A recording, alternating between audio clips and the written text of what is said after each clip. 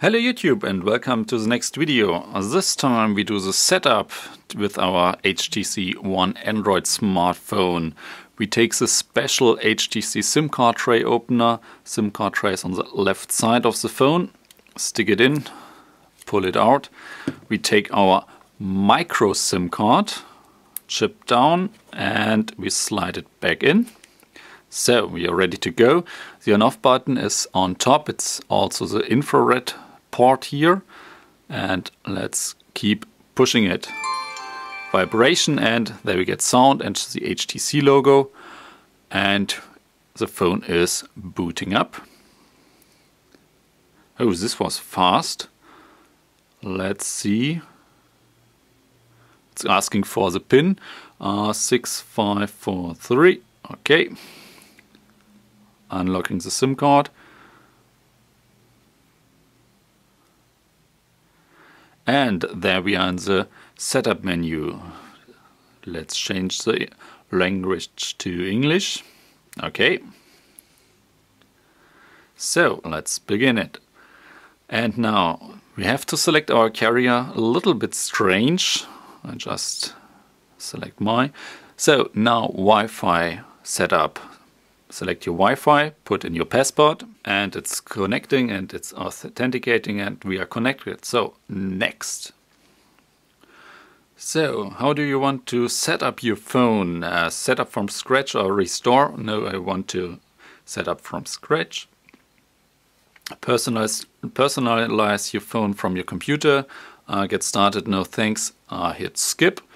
So now we can activate AutoSync and connect with our Google account, Microsoft Exchange, ActiveSync, Mail, Dropbox, Facebook, LinkedIn, Twitter, and.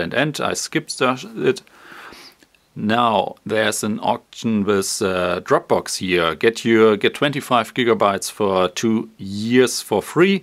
If you have already had this promotion, like me, with an HTC V, you won't get another 25 gigabytes. For all the other ones, try Dropbox out. I really like the service. So I hit skip.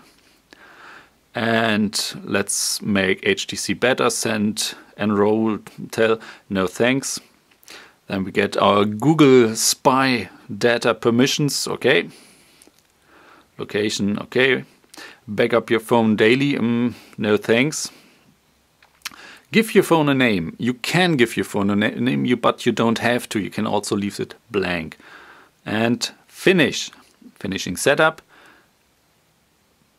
And we are done. There we are in the... it's already the home screen. It's not the lock screen. Let's check out the home screen, the lock screen. And there we go. This looks like Wi-Fi connection, data, battery, time, date, weather information, and shortcuts for phone messaging, email, browser, and the camera. Let's try the camera.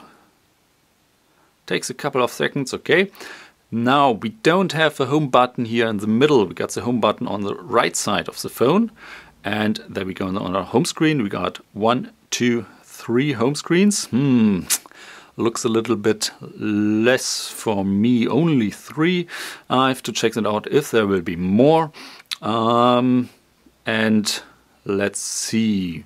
Of course, HTC got here their own user interface over the normal Android stuff. They're calling it HT Sense 5.0. Let's see about, and let's see software informations.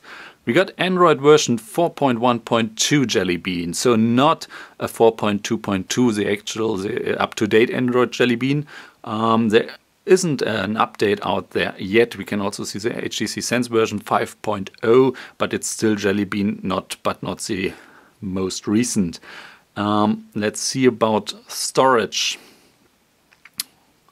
So we got the 32 gigabyte version.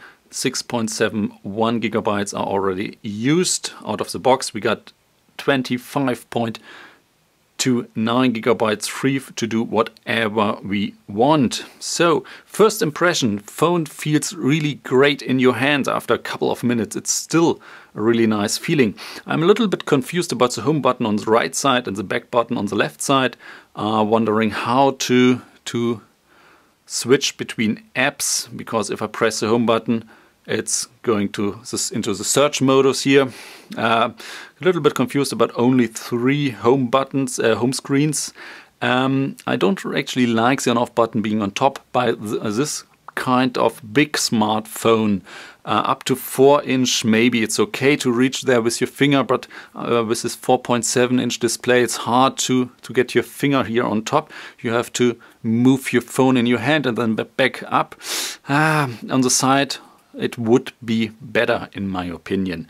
But still, I really like it. First impression is really good. Thanks for watching. There will be more videos with the HTC One, and see you guys in the next video. Bye!